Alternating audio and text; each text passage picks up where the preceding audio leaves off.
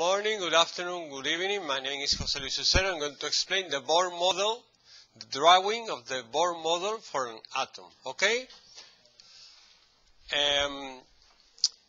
I'm a software engineer, and we make software. We make programs.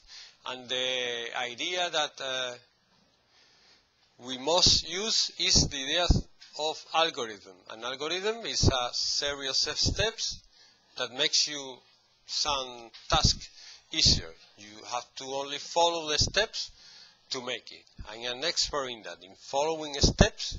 And if you follow the steps, the computers are very good following steps, easy steps. If you do it the same way, you always get what you want. Okay? You only have to apply the steps properly. So, for everything I do, I make some steps.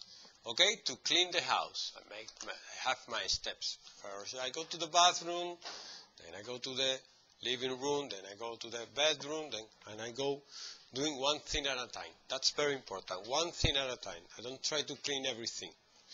First to the bedroom, then, and so on. So, there's an algorithm for many things in life. One, if I'm going to show you how to do the Bohr model, I'm going to show you an algorithm. First step, you make the electronic configuration.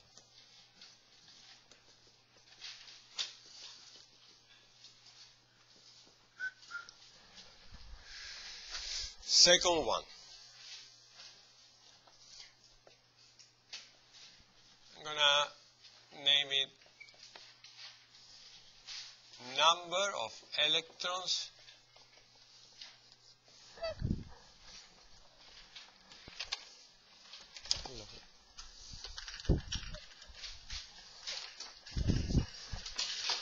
per level. 3, number of neutrons, and 4, draw. Okay, I'm gonna do 3 examples. Okay, 3. The easier one is gonna be hydrogen. Okay, you got to look at the periodic table and see the numbers in the hydrogen. You got a 1 here, that is atomic number, and here you got another 1 with some decimals that are not important right now. Okay? This is the mass number. So I'm going to write down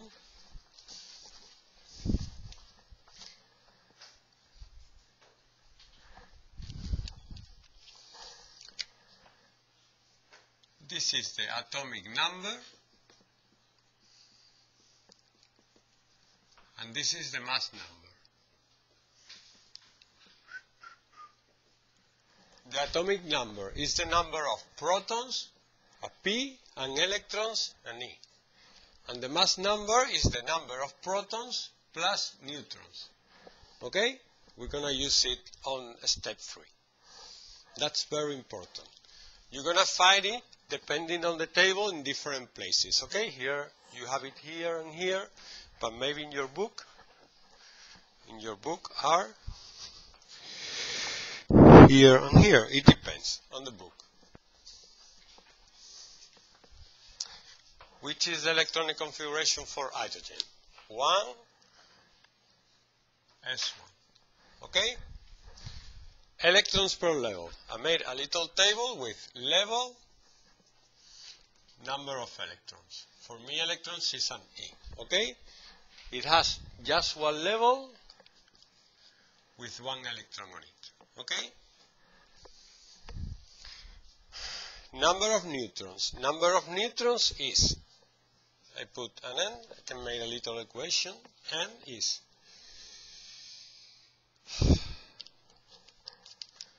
atomic number, C, mass number, and A is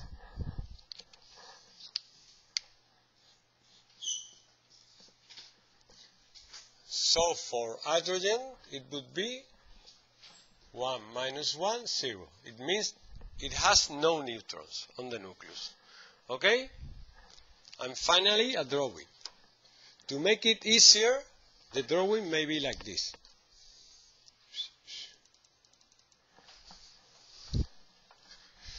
You draw the nucleus, and inside the number of protons and the number of neutrons, okay?